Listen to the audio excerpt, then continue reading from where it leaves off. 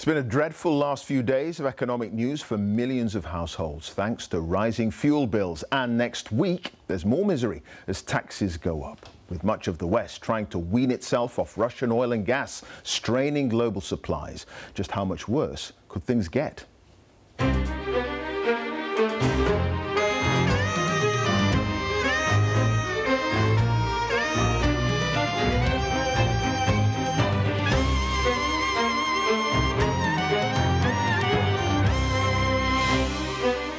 A very good morning to you, with bigger utility bills already here and a national insurance rise due next week. I'll be asking the Transport Secretary, Grant Shapps, if he thinks the cost of living could get significantly worse. As Russia pulls back from some frontline positions in northern Ukraine, revealing how they've behaved in occupied areas, President Zelensky's spokesman will explain why he's warning the war is far from over. To talk about Labour's answer to the rising cost of living, the Shadow Business Secretary Jonathan Reynolds will be here, and the actor Eddie Marsan will be talking about his new drama based on the true story of the canoeist who staged his own death. All I ever wanted was a simple life. I'm going to fake my death. What could be simpler?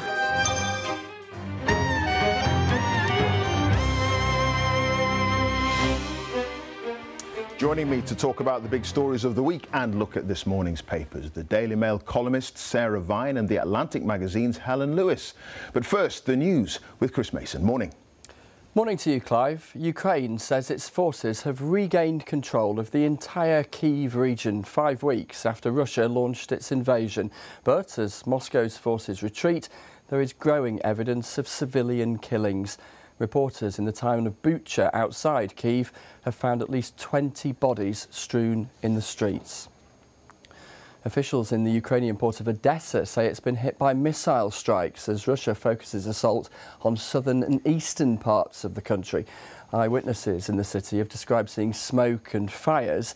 Odessa has escaped largely unscathed during the conflict, but it's viewed as strategically important for Ukraine's ability to trade. The Conservative Party has suspended the MP David Warburton following claims about his conduct. Sources have told the BBC that 3 allegations of sexual harassment are being investigated. Mr Warburton, who represents Somerton and Frome in Somerset, has not responded to a BBC request for comment. Travellers are facing a weekend of delays and disruption at airports and on ferry services across the UK, just as the Easter holidays get underway for many.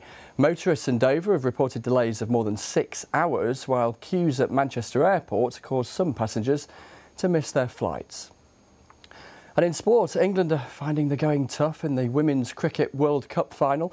Australia punished the bowlers, setting a record target of 357 for England to chase.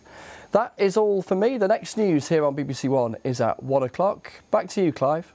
OK, Chris, thank you for that. Chris Mason there. We're going to have a look at some of the front pages now. We're going to start with the Sunday Times. They're reporting allegations of sexual harassment against the Conservative MP David Warburton. He's been suspended from the party and the incidents are being investigated. The paper has also separate allegations about drug use and an undeclared loan. On to the Mail on Sunday. The same story there. Tory MP in sex and cocaine sting. Onto the front page of the Observer. Tories fear poll disaster over high taxes. We may get into a little bit of that with Grant Shapps a little bit later on. Onto the Sunday Express. Sees back stolen billions to cut tax. Again, for the Conservatives there. Onto the Sunday Telegraph. The PM's plan for 7 nuclear power stations. We're expecting the government's energy strategy to be published fairly shortly. And then the Sunday Mirror there. Hypocrite Raab failed to stop baby P mum release. Sarah and Helen are here. Helen, we're going to start with the Observer with you. Allegations there concerning the way that Russian forces have been behaving in areas that they've occupied in northern Ukraine. They're pulling back now. They've been forced back, and we're seeing the results of what their occupation has meant. Yeah, I think these reports have been really shocking. I mean, there was a report on Friday from Jeremy Bowen where they managed to track down the body of a man who had been seen on drone footage being shot while having his hands up and surrendering. And similar reports are now coming out from other areas around Kyiv. You know, the idea of people with their hands and feet bound have been shot in the back of the head, for example. And this does pose an enormous challenge to the West and to NATO and the alliances. What kind of justice can the people who are left behind possibly expect while Vladimir Putin is still in power? But I think if the Russians do continue to withdraw or regroup, then we will be seeing more of this in the coming days. Yeah, I mean, Sarah, the point that Jeremy Bowen made in that piece on Friday was that civilians are accorded rights even in the middle of a war. Absolutely, and it's not just, I mean, it's not just reports of torture and of booby trapping dead bodies. There's also been lots of reports of gang rapes and, you know, attacks on very young girls, and I mean, just appalling behaviour. I mean, I don't know whether it's to do with the fact that the Russian troops are so demoralised that they're just behaving in such a terrible way, but I mean, you know, this is, none of this is, all of this is provable. We have footage, we have, you know, there's no question that serious war crimes are being committed here. Well, we know that the International Criminal Court already has opened a book on the situation in Ukraine, so we may get a little bit more on that. Sarah, the front page of the Telegraph, Prime Minister's plan for 7 nuclear power stations. I know, I think they're mini nuclear power stations. Little ones. Little tiny baby ones. I mean, obviously the energy crisis has become extremely acute, not just because prices are going up, but because there's going to be a shortage of it.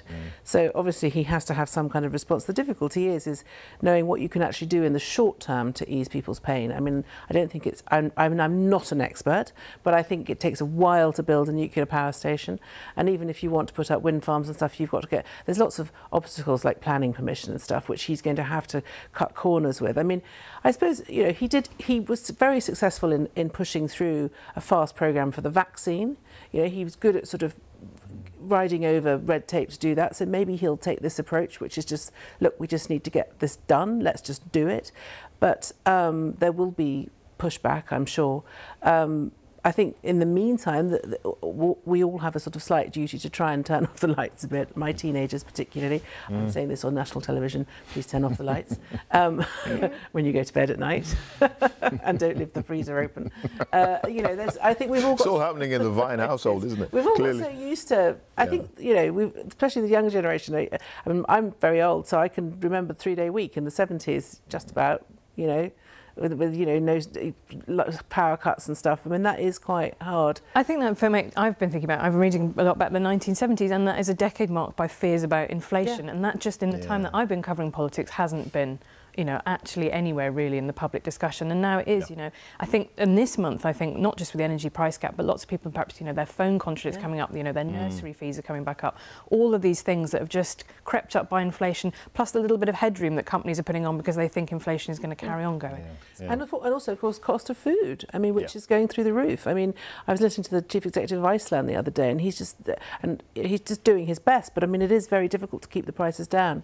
And this is going to lead on to our next story, but there was an extraordinary story this morning about the fact that 75% of Britain's sunflower oil is processed through one factory in Erith in Kent, and you know, they've only got a couple of weeks of it left. So we're talking about now companies having to reformulate. You know, it's actually the most read story on the BBC at the moment. I think we found out that people love biscuits, and I think I applaud them for that. But you know, we're talking about having to change the kind of very basics of the food that we eat because of the fact that most of the sunflowers are coming from Ukraine and Russia, and that they would now be planting next season. So this is not something that's going to be a temporary thing. Next year, there's going to be no crops of any of this stuff, you know.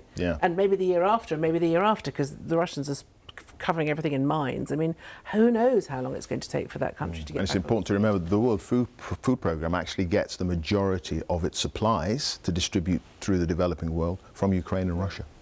So one has to worry about that. We're going to go on to the story on the front page of The Sun there. It involves the Conservative MP, David Warburton, suspended from the party. There's an investigation being conducted by the Independent Complaints and Grievance Scheme, the body set up by Parliament 3 years ago to make it easier for staff to complain about allegations of harassment. Yeah, that was set up in the wake of a whole spate of Me Too allegations, and it was decided really that it was impossible for MPs to keep investigating themselves. So there is now an independent expert panel. And he denies all the allegations. We've got to make that clear. These are allegations that he's entitled to due process, but the interesting thing is that the way that investigation will now happen is different to how it was 5-10 years ago. And it was the independent panel that recommended John Bercow, for example, be censured in the way he was over those bullying claims, which it found to be proven. One of the things I find most interesting about this is that he was elected in 2015 for the first time, which means that he employs his wife in his office. She's in charge of HR. Now, if he had been elected in 2017 or after, you are no longer allowed to employ family members. And that is, you know, two of these complainants worked in his office and they were expected to take their complaints to the boss's wife. And that's symptomatic of me of the way that we've now had to try and start to professionalise Parliament and make it function more like a normal workplace. Yeah, I mean, he says that he's responded, he's not responded to the BBC, but he's responded to the Telegraph, and he said that he has an enormous amount of defence. And he's let's see it. Let's see it. I mean, I think it's, you know, it's very difficult. People have crises in their life. I mean, he's lost 8 stone. I mean, I can't help feeling that this is a bit of a sort of midlife. Maybe it's a bit of a midlife crisis, not crisis. I mean, losing 8 stone is a good thing, but maybe it's just, you know, he's had a juncture in his life. But the trouble with being an MP is that you are in public office, and therefore, if you do things like this, it has to be scrutinised. I mean, I feel sorry for him. It must be awful, but. And I think that's the other half of the complainant process, isn't it? It's the fact that actually MPs often will say they feel very unsupported. It can be a very lonely job. It is. And I think it would help, you know, both sides of this equation if there was actually more support there. I mean, I do think the House of Commons should be formalised in its sort of HR. You know, having your wife working for you is not ideal. OK, well, the allegations are being investigated. Let's go to the front page of the Sunday Times there. Actually, it's page 10 and 11, the Shipman Partygate story. Well, so the first tranche of fixed penalty notices have gone out for the Downing Street parties, and there is already a little bit of disquiet about who's getting named and who's getting not named. So we know the names of the person, for example, whose leaving party instigated this first round of complaints. And Dominic Cummings, who has appointed himself the nemesis of the Prime Minister, is very angry about this. I think other people are too, saying, you know, it's not really fair for deputy heads to roll. All these junior people are being named, but actually really this is about a culture that was set at the top. And are we going to hear more about the really senior people? Those are the people perhaps who should be facing consequences, rather than a junior employee who might have felt, you know, in the same, we're talking about, you know, pressurisation at work, who might have felt pressured to go along to something when everybody or just a young person who probably didn't think it through. You know, I think, you know, a lot of people working in that environment are very young. They're sort of in their early 20s. I think ultimately the only way you're really going to draw a line under this is if you're just completely transparent and honest about it. Just say, look, these are the people who've been fined. This is what's happened. We're really sorry about it. It was a terrible misjudgment and a huge mistake. You know, we're sorry. We've paid our fines. You know, we'll take responsibility and move on. But what about Labour's suggestion that, you know, if Carrie has been found to have received one of these notices and has been fined, that should be made public? Do you think that's the case? I think it would be better. I mean, to be perfectly honest, if it was me, I would just be honest. She's not a politician. She's not a minister. No, but she lives in Number 10, and you know. Do you agree with Labour on this? She sort of, you know, it's part of the whole thing. I just think it's better for them to just be honest about it. I really do, because otherwise I think this is really going to come up on the doorsteps a lot, and I think it's just, if you can't be seen to be dodging questions, you've just got to be honest and say, yes, it was a terrible. I'm sorry, I messed up. End of. I think it has, although the, I think, acute threat to Boris Johnson's position has gone away, I think it has fed into a wider discontent, which will come out during the cost of living discussion throughout the rest of the year, which is the kind of, I'm not being able to have a pint at the weekend, but you had a suitcase of booze. I think Labour are asking to, you know, they want Carrie to be named for very malicious reasons, because that's how Labour operate, obviously, because they're the opposition. But I think from her own point of view, if it was me in that position, I would just want to be honest and say, yes, I made a mistake, I'm really sorry, I've paid the fine.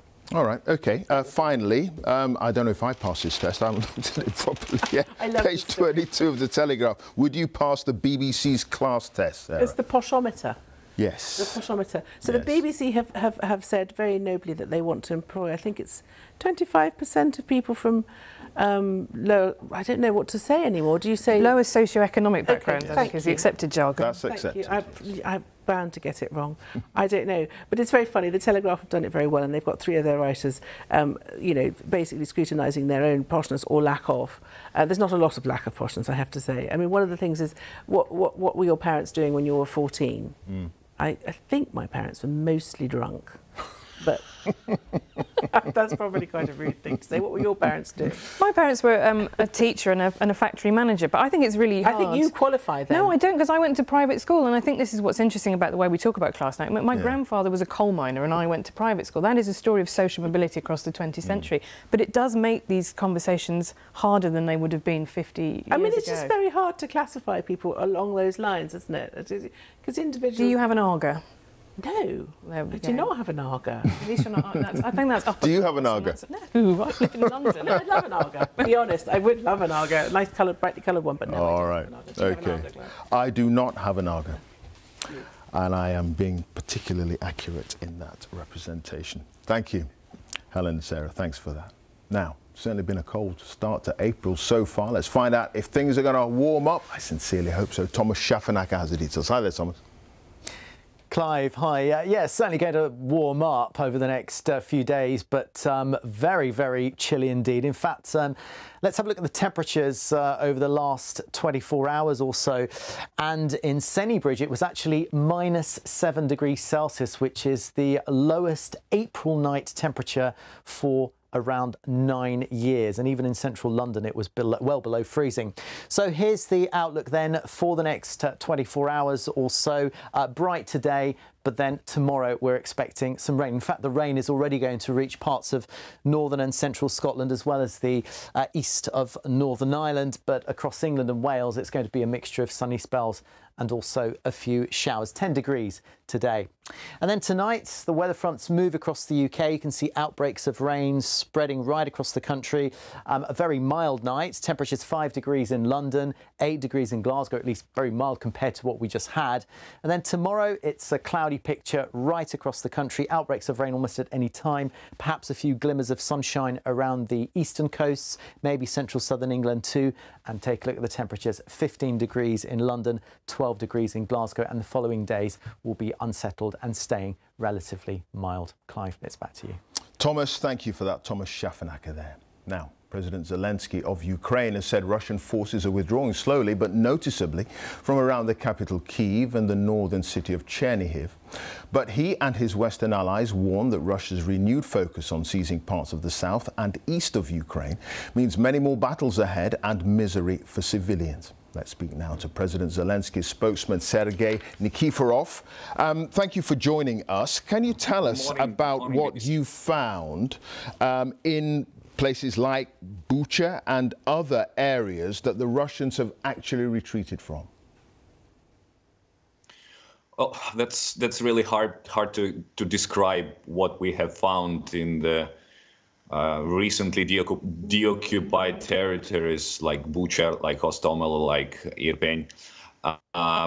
These images are really they are heartbreaking. We found mass graves filled with civilians. We found people with their hands and with their legs tied up, if it's do I say it correctly, tied up, and was shots, was bullet holes at the back of their heads. So they were clearly civilians, and they were executed.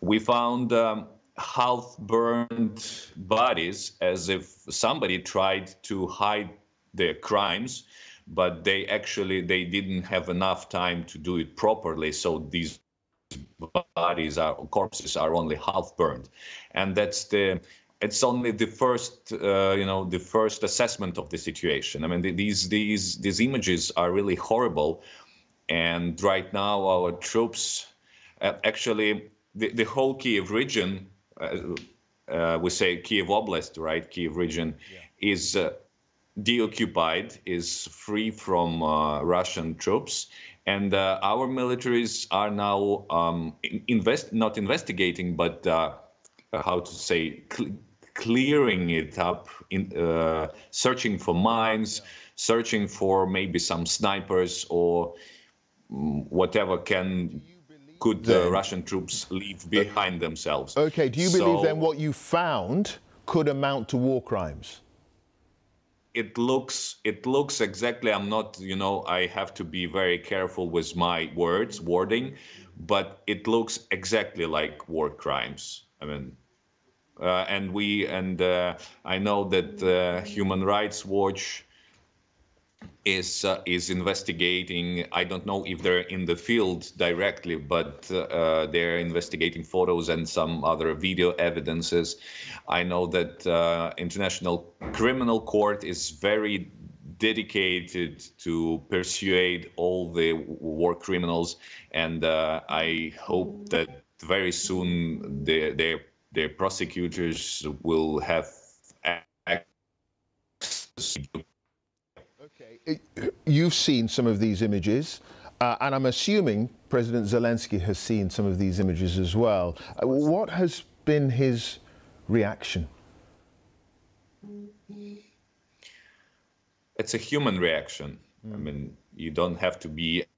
The president's reaction is no different from a housekeeper reaction. It's a common human reaction. It's shocking. It is trying to understand why, because I mean, clearly some of the dead. I mean, what struck me the most is the dead person next to a bicycle. I mean, clearly you're not riding a bicycle to attack, Russian troops. So it's just very hard to understand why is this happening. It's pure brutality. There is no, military necessity to do all these.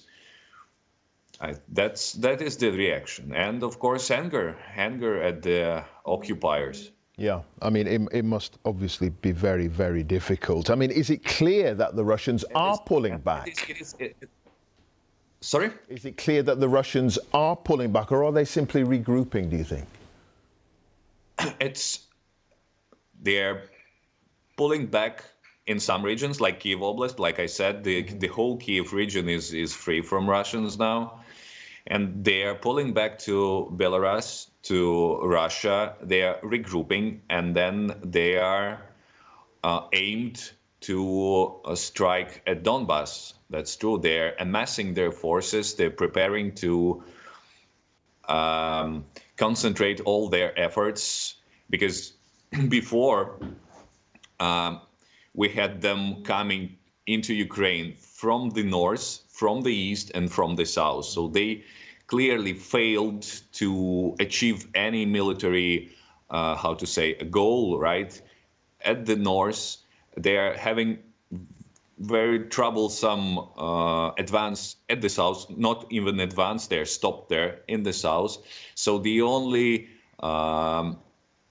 region where the only part of Ukraine where they having some progress is the east. So now they are concentrating all their efforts. So they're pulling from north in this case, and they're concentrating their efforts to strike at the east, to encircle our military in Donbass. Yeah, I mean, there's lots of speculation that potentially there could be a meeting between President Zelensky and Vladimir Putin, possibly in Turkey. Are you aware of this, and is this something that is on the cards?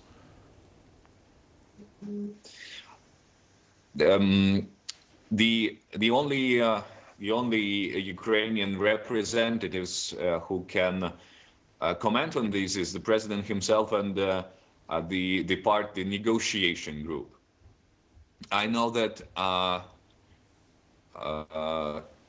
the two negotiation groups from the Iranian side and from the Russian side, they met recently in Turkey, as you know, and they are continuing to work together online. I think they did it yesterday. I'm not sure about today. They met online. And eventually, the outcome of their work should be a meeting between two presidents. But at this point, I have nothing to say yet about it. Right, okay. But if you say the outcome hopefully will be a meeting between the two presidents at some stage, if that does not happen, if peace talks do not move to a point where you could get some kind of ceasefire, is the fear of President Zelensky that there could be some kind of chemical or even a nuclear strike from the Russians?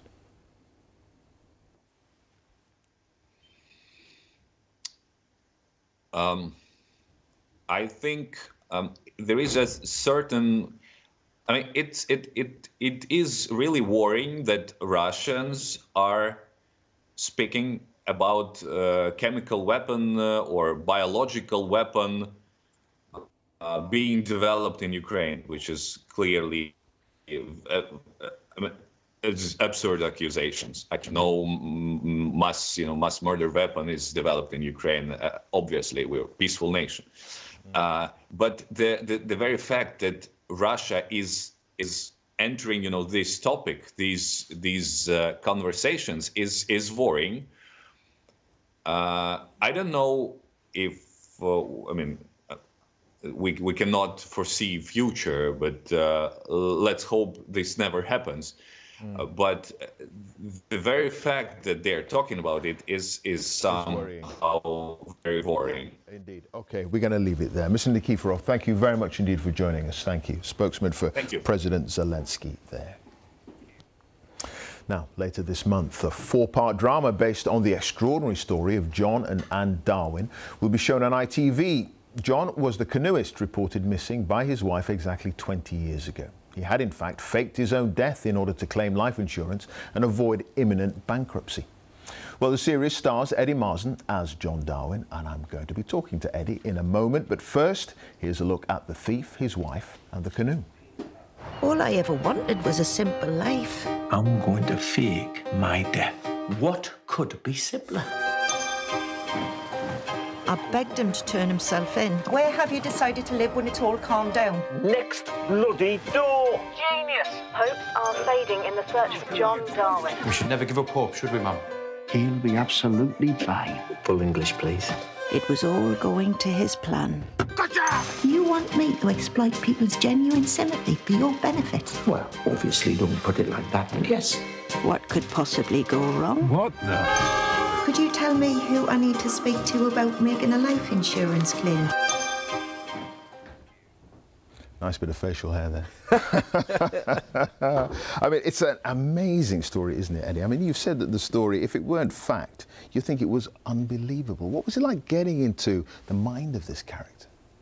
The most fascinating thing about John Darwin was that he was faced with bankruptcy, and because he had such a fragile ego, rather than just accept bankruptcy, he came up with this crazy idea of faking his own death. But there was nothing beyond that. He never thought of long-term consequences. He never thought of what it would do for his children, what it would do to his wife. It was just kind of an instinctive response to the idea of being humiliated. What's the most unbelievable bit of the story, do you think? What he did to his children, I think. That he lived next door for 4 or 5 years. He listened to his sons grieve over his death, to spend Christmases talking about him, and he was just next door listening the whole time. Yeah, you've suggested that it's also quite a divisive story as well, and the dramatisation brings that out. What's the most divisive part of it, do you think? Well, the debate is about the culpability of Anne Darwin. Yes. Yeah. I think the drama gives a kind of sympathetic narrative to her. I think I personally have a lot of sympathy for her. I think she married him at a very young age. She very early on their relationship dynamic was kind of set in stone. And when she was sentenced, the law said that coercion, in order for coercion to be proven, somebody had to be in the room when they were coercion. Now they realise that that's not true, that coercion can be remote. It can be, you don't have to be in the room. So she wouldn't have been given such a harsh sentence now, I think. All right, okay. I mean, there is a subtle element to it as well, and the way that the clips there, they suggest that it's, a sort of comic drama. But it's a tragedy as well, particularly, as you say, the way that the children were treated. It is. The great thing about this drama and the challenge is that it's funny and tragic and weird. I think Richard Laxton, the director, and Chris Lang, the writer, have done a brilliant job in finding that balance. And I think Monica Dolan, who I think is one of the greatest actors of our generation, I think she's amazing as Anne, because the whole debate about the culpability of Anne is expressed through Monica's performance. Right, okay. I mean, you've been on the BBC recently, of course, in the hit drama Ridley Road, a series about the anti-fascist group in the 1980s. I think we've got a clip of that to play our viewers now. You know what that is? No. That's a yeshiva. A school for Jewish boys. But there's no signs. No Hebrew, no Star of David, nothing. Because if there were, they wouldn't be able to deal with the death threats. It received rave reviews, but you received a lot of abuse. I received some abuse, yeah. I mean, what happened was Sarah Soleimani, the writer, she was a friend of mine, and she said to me that we were both aware of the rise in anti-Semitism, and she said that on social media is a perpetual argument because of its reductive nature, and she wanted to combat anti-Semitism with persuasion, and you do that with art, through a novel or through a film. And so she wrote the series of Ridley Road, and what she brilliantly did was she took the language of anti-Semitism from the 21st century and she placed it in the stories of the 60s. And if you make a film about racists in the 1960s and you do it so ingeniously, you're going to provoke a reaction, and that's what happened. But I'm not Jewish, so I went on from playing a Jewish cab driver to playing John Darwin going off in my canoe. But my Jewish friends, they are Jewish, and they can't go away from it. They get it all the time. So that's what happened. There was a reaction to it. But the rise in anti-Semitism, my Jewish friends are going through it all the time. But you're an actor playing a part. But the assumption is, possibly because you did play the role so brilliantly, potentially, that people put the two together. No, I don't think they knew. I don't think they thought I was Jewish. The issue was they just wanted to sound off. Yeah, well, the issue was I remember one guy saying to me, "Why are the BBC making a film about this and not a film about the Israeli-Palestinian debate?" And you say, "Well, because this is a film about British citizens in the 1960s facing racism. It's got nothing to do with the Israeli-Palestinian debate." But they conflate the two, and in many ways, one justifies the abuse. The anti-Semitic abuse. Yeah, all right. Well, it's good to see you, Eddie. Thank you so much for coming in and talking about your new ITV programme on a fascinating story. Many thanks for that. Thank you. Now, Margaret Thatcher and Ronald Reagan came together in the shadow of the Cold War and nuclear Armageddon, and there's a new BBC series about their relationship beginning tonight. Thatcher and Reagan both believed that the West had to deal with the Soviets from a position of strength. This would require a massive expansion of the US nuclear arsenal. Our deep ties and perceptions we share give us much to talk about. Together we're confronting an extremely grave international situation. We do so with determination and optimism. That's Thatcher and Reagan, a very special relationship, with her biographer Charles Moore, starting on BBC Two tonight at 9 p.m. Now we're expecting the Business Secretary Kwasi Kwarteng to set out the government's energy security strategy to try to secure the UK's future energy supplies and bring down costs for households and industry. Well, Labour Shadow Business Secretary Jonathan Reynolds is with me now. Thanks for coming in. It's good to see you.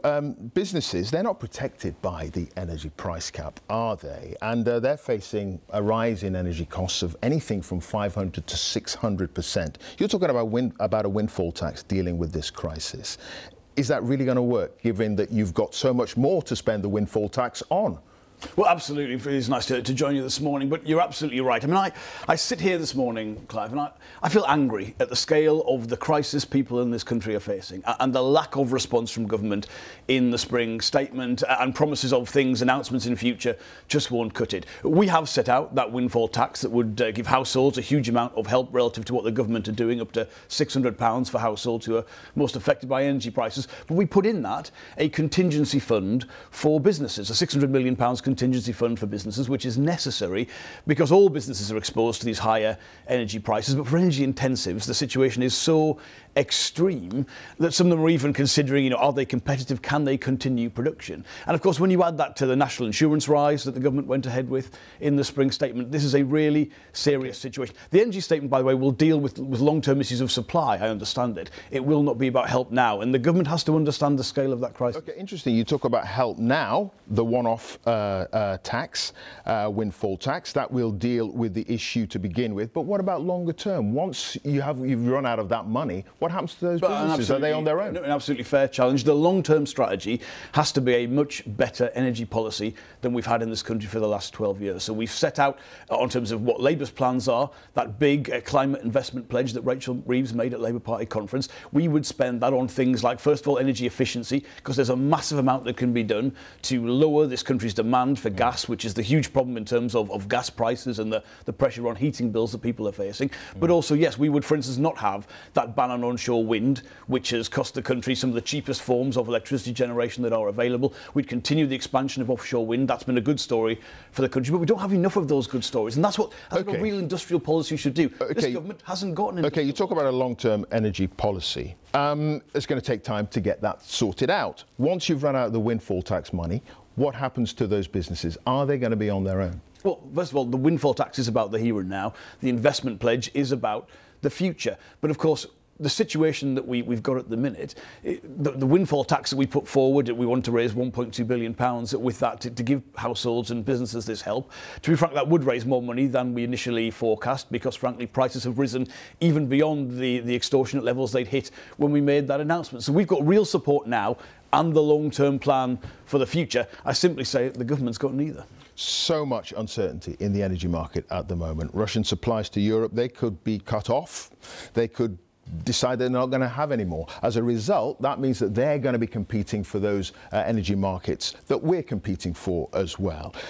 The Germans, the Austrians, the Dutch, they're talking about plans to potentially ration oil and gas. Should we be preparing to do the same? We should be making those plans, and the government should be preparing, not necessarily in public, for that situation. There's a lot of complacency in this country about the relative lower exposure to Russian gas that we have. But we should bear in mind, part of the supply that comes to this country from, for instance, Norway or from the liquefied natural gas that comes into the terminals in Wales, that is partly because Russian gas is fulfilling the demand in Central Europe. So you can see rationing of energy supplies in this country? I think what the government should announce is a plan which is not simply shopping from one authoritarian regime to the next for fossil fuels, but that long-term plan on renewables, on nuclear, on energy efficiency that would make the difference. But let's be clear, looking at the images coming out of Ukraine right now, I don't think we should be talking about going back to business as usual where we just buy large quantities of fossil fuels. So I think we've got to be aware of what has gone on here, and this is an incredibly serious event. Okay, so we should be thinking about rationing energy in the United Kingdom. What about practical steps? The Dutch Prime Minister Mark Rutte, he's talked about introducing car-free Sundays this month. Would Labour support something like that, an initiative? Well, I worry, I don't want to dismiss other countries' plans, but I would worry that fundamentally those might not meet the scale of the challenge. What we could be announcing, what I wanted to see in the spring statement, rationing should be an extreme option. Not enough. Actually shutting down I think cars moving on a Sunday. Well, what we should be talking about is the steps, the policy steps. Only governments can meet the demand and the problems that the country is facing. We could have, for instance, had a statement from the Chancellor talking about how we will accelerate energy efficiency, how we will be providing a real market so that more people can use non-fossil fuel-based heating. I mean, the market there just isn't isn't there. You've got to look as a government, is the level of public investment sufficient to draw in that private investment to make the market? Is the regulatory regime sufficient? And on many, many aspects of that net zero transition, it just isn't there from the government. So initiatives and emergency plans, of course, they've got to be part of it. But the main thing is, has the government got fundamentally an energy plan for the here and now to address these problems? That's what I want to see from the government. Do you believe that if Carrie Johnson is issued with a fine for parties during lockdown, do you think she should be named? Yes, I think anyone who's been in Downing Street should be named if they have been part of this. What the country wants to know. What the country wants to know. She's not a politician. Well, she's not a minister. I think people want to know. All they want to know is some transparency as to what really went on in Downing Street. We were told in Parliament. Prime Minister told us in Parliament he was not aware of any parties. So what we've seen so far with the fixed penalty notices that have come out to relatively junior civil servants, look, the culture here was set from the top. And all people want to know is, has the Prime Minister been truthful, and has Downing Street as an institution been following the same rules? Exactly. You've suggested the culture was set from the top. But junior officials, Carrie Johnson, a private citizen, why should their names be made public in relation to this? It wouldn't happen in any other walk of life if you're a private citizen. But I don't think being that the Prime Minister, I think living in Downing Street is comparable to any other walk of life. And I think, again, because there's been so much dishonesty, so much obfuscation from the people at the top in Downing Street, from the Prime Minister and his immediate circle downwards, I think people just want to know what really went on. Let's have some transparency. Let's have some honesty. You know, honesty and integrity matter in any job. They matter especially if you're the Prime Minister and you and your family and your operation are part of that. I think that's all the public want, and that's entirely reasonable for them to expect that. OK. Jonathan Reynolds, thanks very much indeed for joining us. Thank you. Now, Russian forces may have abandoned the retired Chernobyl nuclear plant this week, but they still have control of Europe's largest plant, that's Zaporizhzhia, in a city where yesterday there were reports of explosions and protesters being violently dispersed. Well, I asked Ukraine's Energy Minister, Herman Halushenko, if he was worried about the site. Of course, yes. And there are several things concerning Zaporizhzhia. First of all, is how they captured it.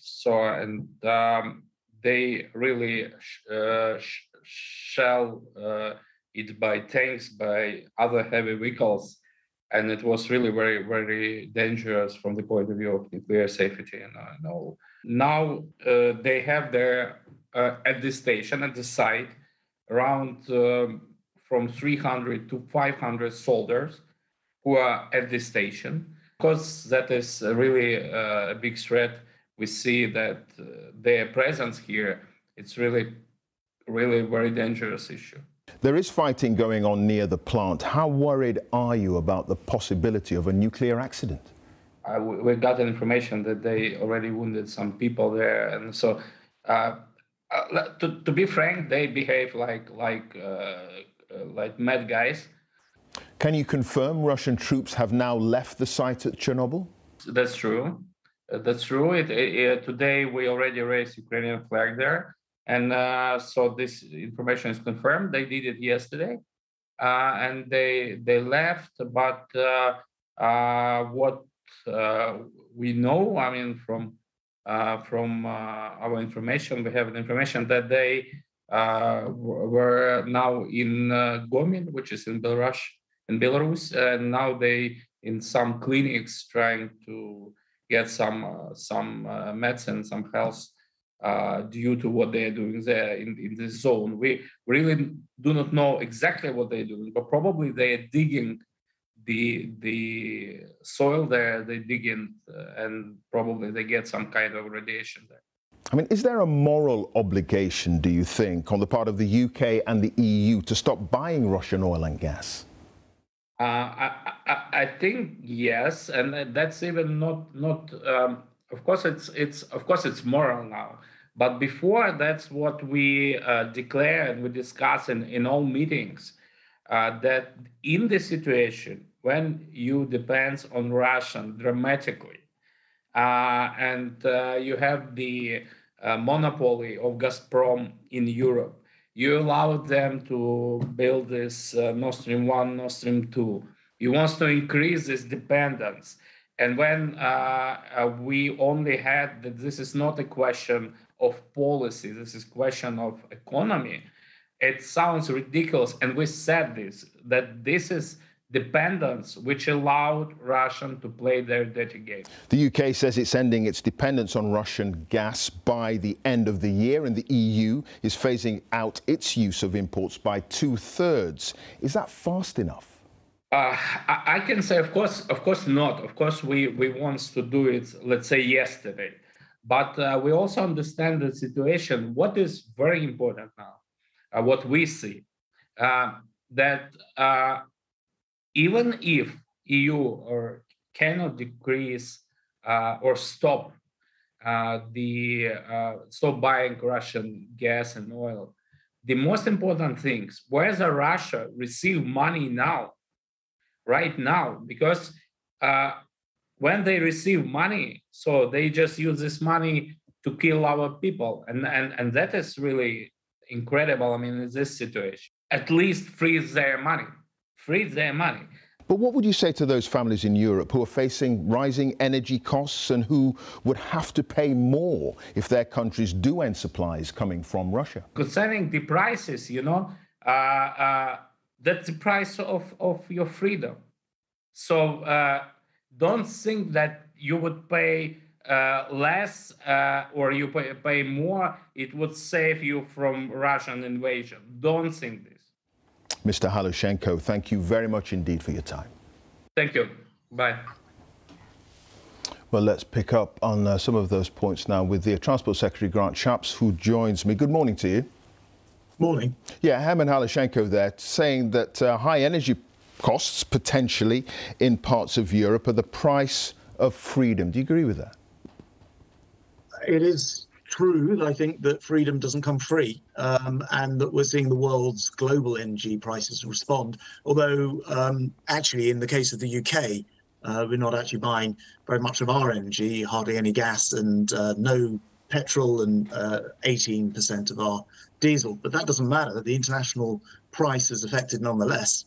And it does show that there's an enormous impact from what's going on in Ukraine. But I think if you don't stop Putin there, if Putin carries on, then things would be much worse still. Yeah, I mean, the situation in some of the liberated areas in northern Ukraine seems to be appalling, some of the pictures that are coming out.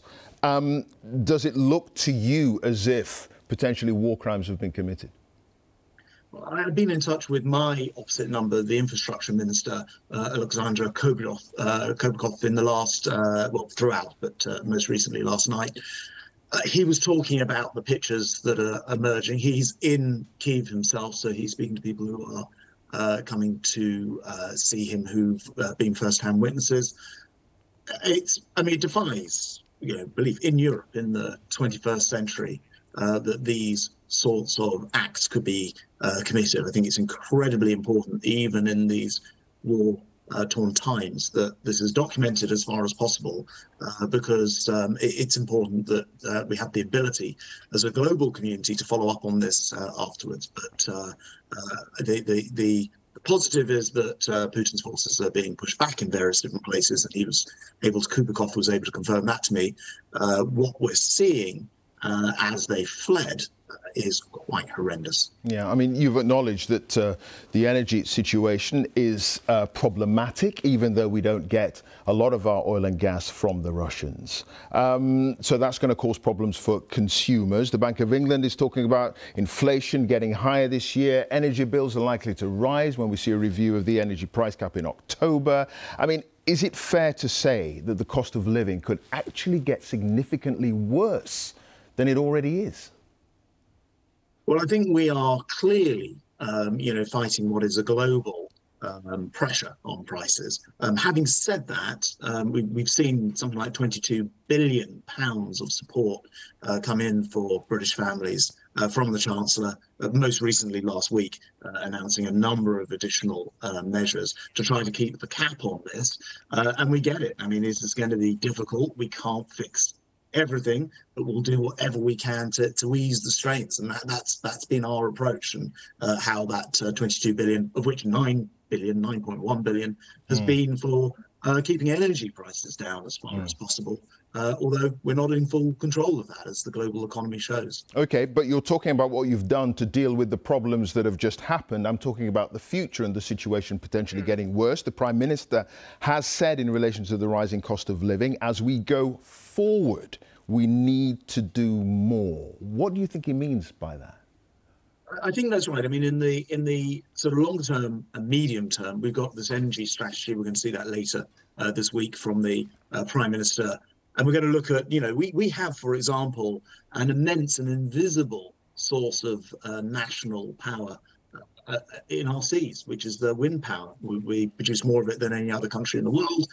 I think we could go a lot further still. I think we could look at nuclear, in particular, small nuclear reactors. I think we're going to see more of that as well.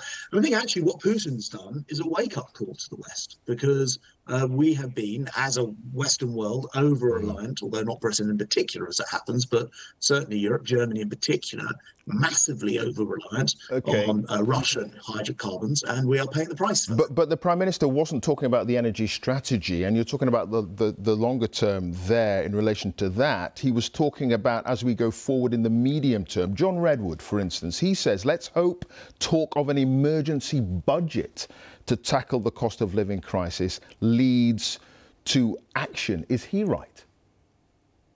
Yeah, I mean, actually, we've just literally had the spring statement, which is exactly that. It's but this is beyond that. This is going beyond that. He's actually talking about an emergency budget to go beyond the spring statement. Yeah, well, I was about to say it wouldn't have been the case if you were planning it 6 months ago that you would have the Chancellor would have done the huge numbers of things he did with things like the Warm Homes discount and the cold weather payments, enabling, for example, national insurance to be raised to the point where you don't pay where you don't pay your PAYEs. That's another £350 a year into people's pockets. These are measures that wouldn't have been taken, I think it's fair to say, if we weren't facing this cost of living energy crisis. And there are many, many others besides.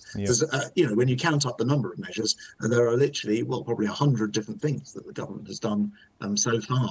And I don't rule out the fact that we may need to do more still. As I said before, we can't fix everything. Sure. But we will do what we can to ease these pressures. OK, you make the point that the government may have to look at things further. The Resolution Foundation, it said, as a result of the spring statement, 1.3 million people, including 500,000 children, are at risk of falling below the poverty line. I mean, is it the government's job to stop that happening?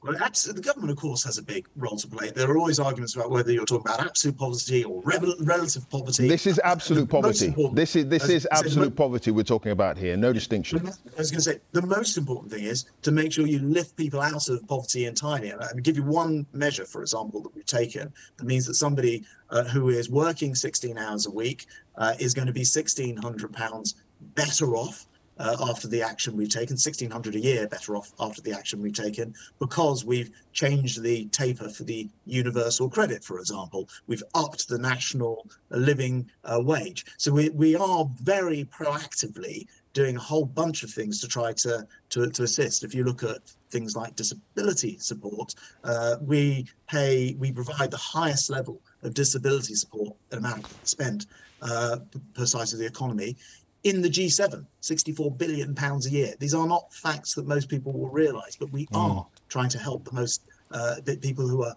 most badly impacted by this cost of living change.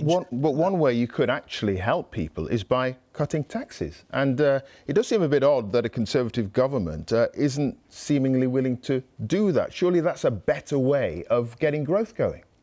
Yeah, first of all, that is to ignore the fact that we are literally about to raise the national insurance threshold so that you can earn all of your money up to £12,570, so 12.5 grand, without paying any national insurance at all. That is raising the tax base, cutting taxes effectively, as you describe it. I think it's also fair to acknowledge that after coronavirus.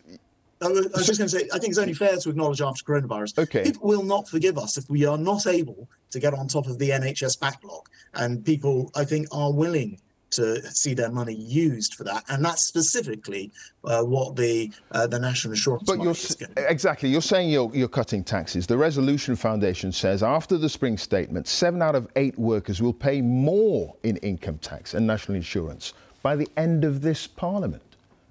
So if you take, for example, the national insurance threshold from July, which is that amount which is going to provide actually £330 more a year, that's raising that figure. That means 70% of workers be better off even after the health and social care levy. So that's the increase in tax that's going to pay to get rid of the NHS backlog and actually sort out a long-term problem, which is long-term care, which no government's actually ever managed to tackle, and we finally are. But 70% people will be better off taking into account that rise in national insurance, so you can earn over 12,500 without paying any tax. So actually, overall, we are trying to do this so that people who are least well off will benefit the most, and we accept that there are costs involved in rescuing the NHS from the backlogs. Yeah, well, we've talked about disruption in the global energy markets. The Poles, the French, the Germans, they're beginning a process looking at rationing energy, and we've just heard Labour suggest that might be a good idea to look at those kinds of proposals. Do you think it's a good idea? We should be looking at rationing energy. No, I don't. I think some in Europe, the Germans in particular, are very exposed to Russian energy. They may get 40 or 50% of their. Can you absolutely rule it out happening in the UK? I mean, as you say, we're not as open to shocks directly from Russia as a result of the fact that we don't get as much oil and gas from them as other countries. But those countries pulling out of Russia, they're going to be looking at other sources that we're competing for as well. So it's going to get harder. We've acknowledged that. So can you completely rule out rationing? Yes, I can. It's not the route that we want to go down. I'll give you one very good example. We have more wind farms in this country than any other country in the world. The Saudi Arabia of wind, as I've heard the Prime Minister describe it. And actually, this is an immense, invisible national resource that we can exploit much more. I've been out to see these wind farms on the sea, and they are, incredible, sizable. The wind is generally much better out to sea than on shore, and we have plenty of coastline. So that's a very good prospect. We're able in this country, I think, to go further with things like nuclear power. Modular nuclear reactors, I think, could be extremely helpful. But to answer your question absolutely up front, no, we don't see rationing being part of our approach to this, and nor should it be. All right. But we do have to make sure we invest in energy, and that's what the strategy will do later this week. Sure. I mean, you're talking about Saudi, we're the Saudi Arabia of wind. What about onshore wind farms? The Prime Minister's reported to be in favour of those. What are your thoughts? Maybe places where it's appropriate, but by and large, so you agree? You agree with that? You agree with that suggestion? Well, I was going to say the end of that sentence was, by and large, I think it's better to build significant wind power offshore. I think that's where it performs better because it tends to be windier. Apart from anything else, you can buy it, you can build it at huge mass, much than it could ever be onshore.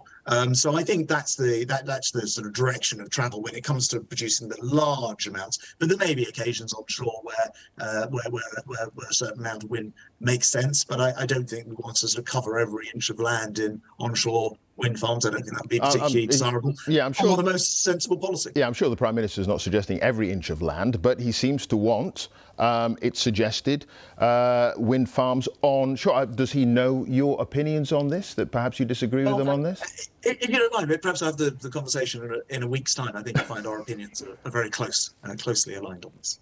Would you have a nuclear power station in your constituency, if that was possible?